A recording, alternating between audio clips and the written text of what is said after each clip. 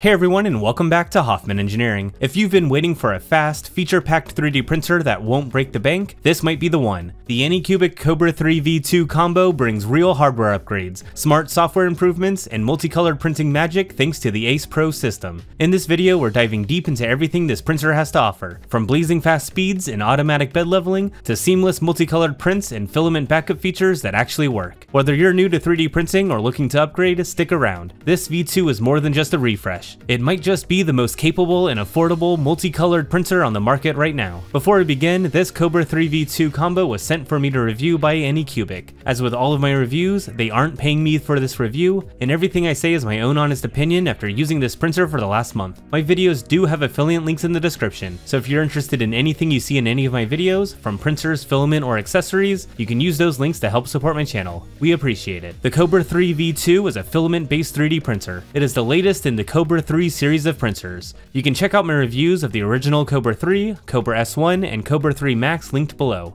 Anycubic has taken the year's worth of feedback from the launch of the original Kobra 3 and implemented both hardware and software updates worthy of a V2. And since many of these changes are software based, Anycubic will be backporting those improvements to the original Kobra 3. So if you own the original, you'll get access to many of these changes as well. But starting with the hardware improvements, the Kobra 3 V2 comes with an upgraded nozzle, the same style as found on the Kobra S1. This improved nozzle should prevent the leaky nozzle that was a common complaint from the first batch of Kobra 3 printers. The nozzle is a standard 0.4mm brass nozzle, so be wary of abrasive filaments. The Hotend has a maximum temperature of 300 degrees, so you can easily work with higher temperature materials. The Y-axis also sees hardware improvements. The Y-axis rail width has increased from 40mm to 60mm. That gives the print bed more support, increasing the accuracy of the auto bed leveling, as well as helping with stability at higher print speeds. And speaking of print speeds, the Kobra 3 V2 can print up to 600mm per second. This printer is blazing fast, easily able to keep up when using filament designed for high-speed printing. The Kobra 3 V2 keeps Anycubic's LeviQ 3.0 auto bed leveling features. This automatically levels the bed, as well as ensures the perfect Z offset. No need for adjusting the nozzle offset or baby stepping that first layer height. I had perfect bottom layers on all of my test prints. Along with hardware improvements, there are a number of software improvements. First is an expanded print volume. By optimizing how the printer moves,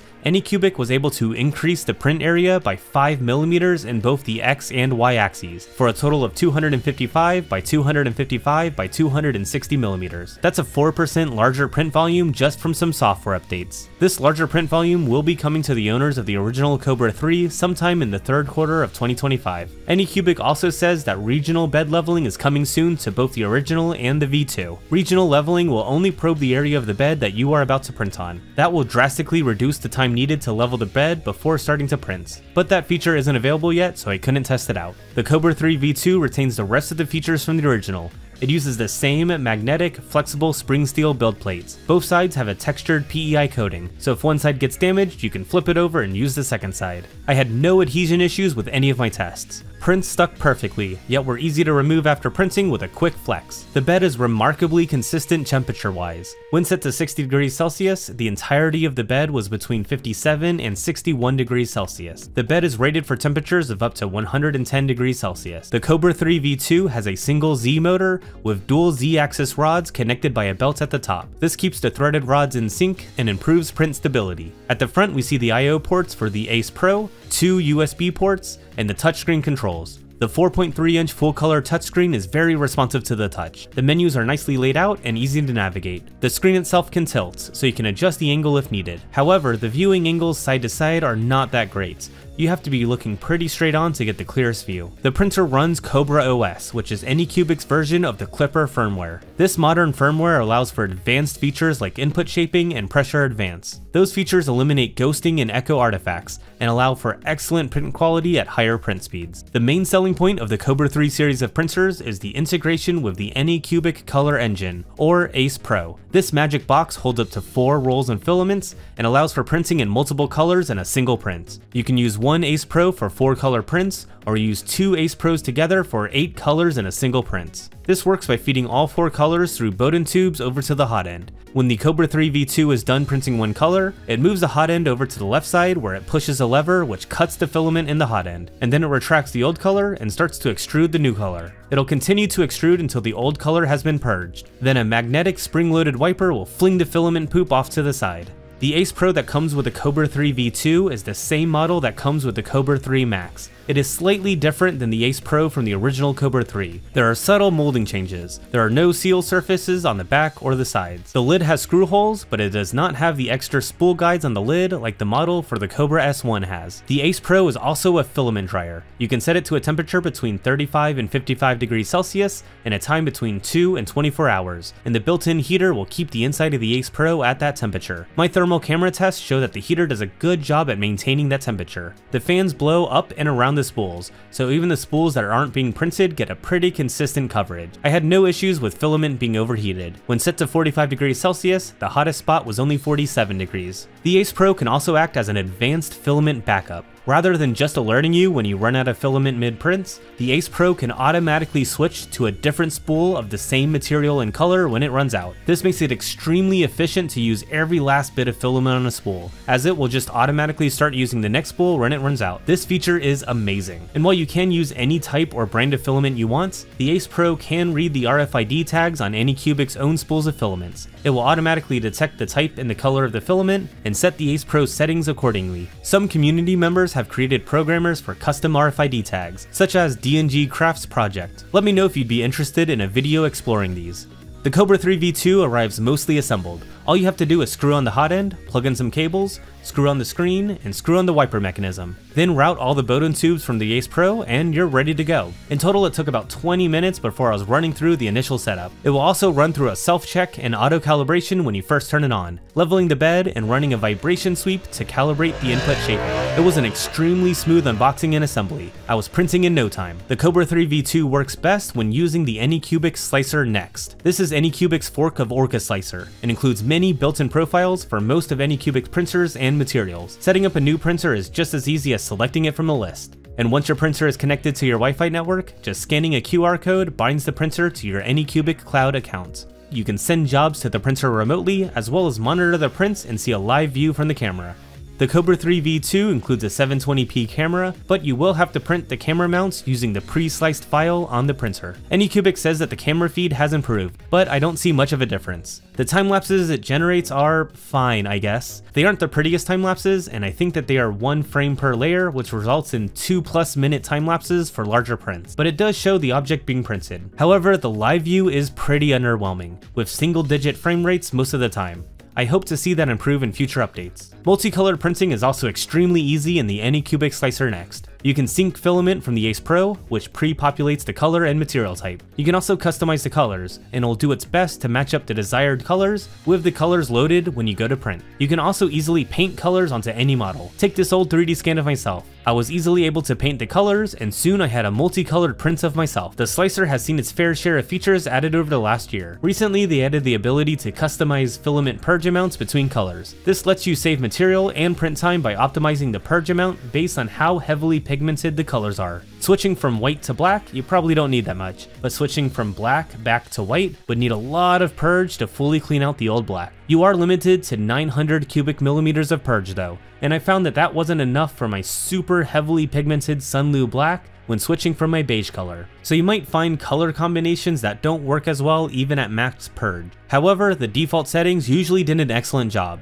and the amount of poop during multicolored prints is a lot less than I saw with the original Kobra 3, and especially compared with the Kobra S1's default. The default slicing profiles are pretty good though. One word of caution though is to stick with the classic wall generation mode. At first I was confused why they weren't using the modern Arachne wall generation mode, which can vary the wall thickness to help fill gaps and improve surface finishes. But there must be some bugs present, because I found situations where the Arachne wall generation mode resulted in bad layer lines. As you can see in this 2-colored cube, the classic wall generation cube looked fine, but switch to Arachne and you see 2 really bad layer artifacts visible within the preview. This is the same issue that happened with this dice tower. The Arachne wall generation resulted in these bad layers. So until that bug is fixed, just use the classic wall generation. Anycubic has a mobile app where you can monitor your printer, control it remotely, and it'll even send you push notifications to keep you updated. The Kobra 3 V2 has all kinds of monitoring built in, so if the Ace Pro detects a tangle, or some old filament is brittle and breaks,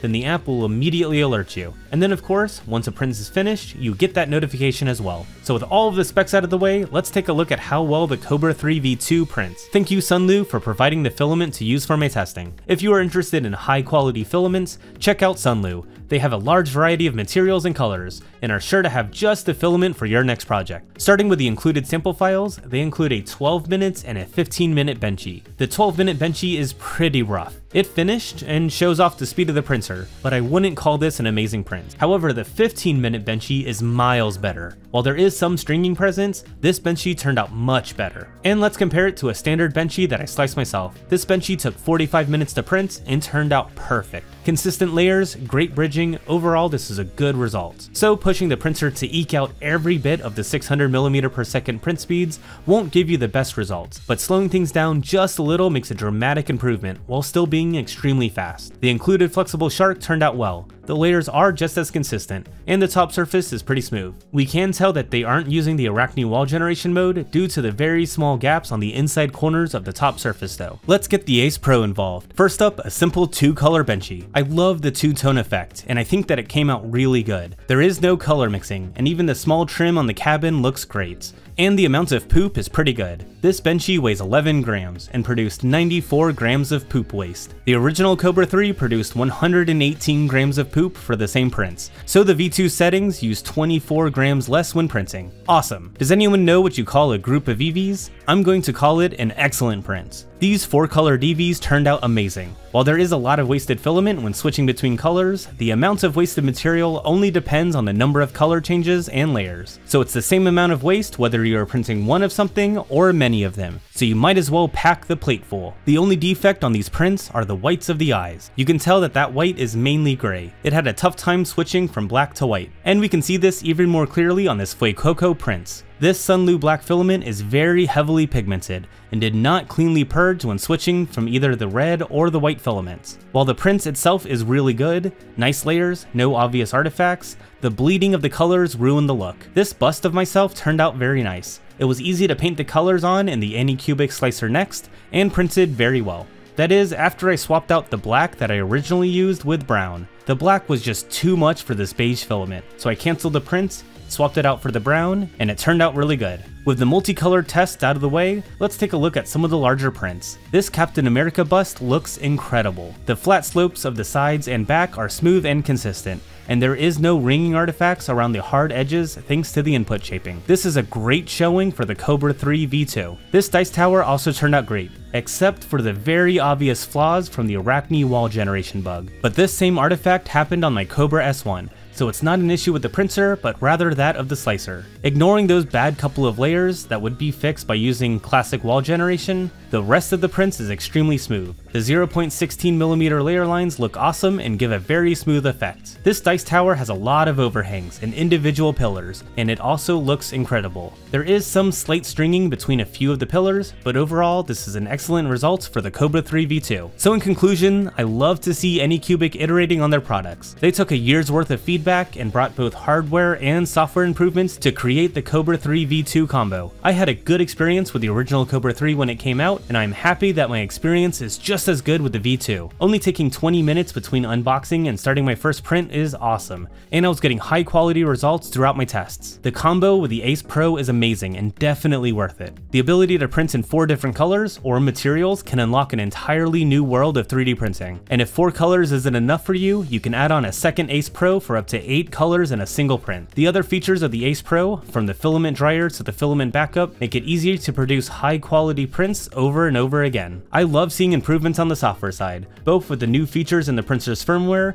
as well as on the slicer side. Since the launch of the original Kobra 3, we've seen features such as object skip and filament specific purge amounts be implemented, and I can't wait to see the local bed leveling get shipped and play around with that. And I'm happy that these improvements will also be backported so that owners of the original Kobra 3 can get access to those those upgrades. Anycubic isn't just leaving those early adopters out to dry. I do hope they work out the bugs around the Arachne wall generation though. I see people on the subreddits running into that issue pretty regularly. But improvements have been consistent, so I'm hopeful that these small kinks will be ironed out. Anycubic is on a roll, and I think they knocked it out of the park with the Kobra 3 V2. The Kobra 3 V2 combo is currently on sale for $399 at the time of recording. That's right, both the printer and an Ace Pro for only $399. This is cheaper than when I pre-ordered the original Kobra 3 combo last year. That also makes the Kobra 3 V2 combo the cheapest multicolored bed slinger on the market, beating out both the Creality High combo and the Bambu Labs A1 combo at the time of recording.